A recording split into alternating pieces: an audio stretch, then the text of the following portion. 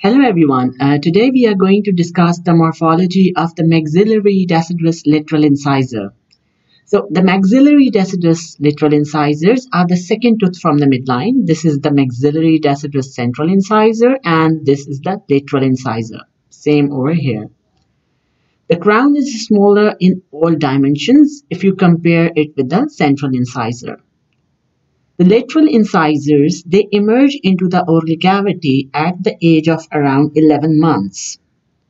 And the root of these teeth are completed by the age of 2 years.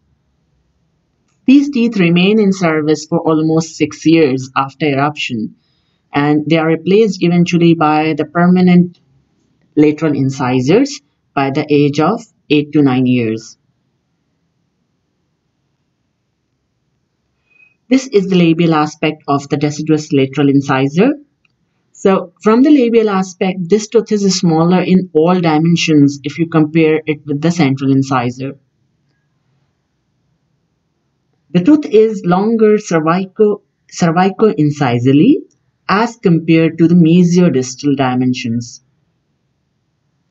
These are the incisal angles.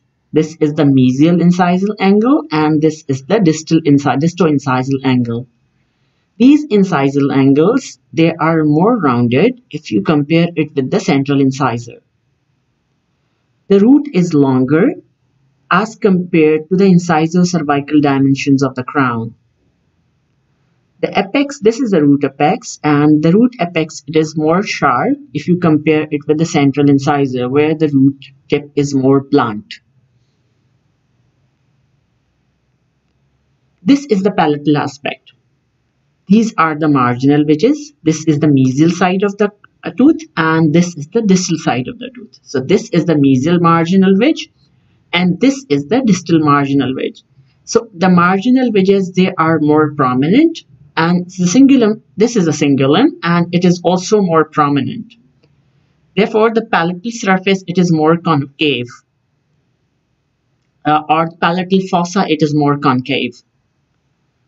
This is the root surface and you can see some part of the distal side and some of the mesial side from the palatal aspect of the root.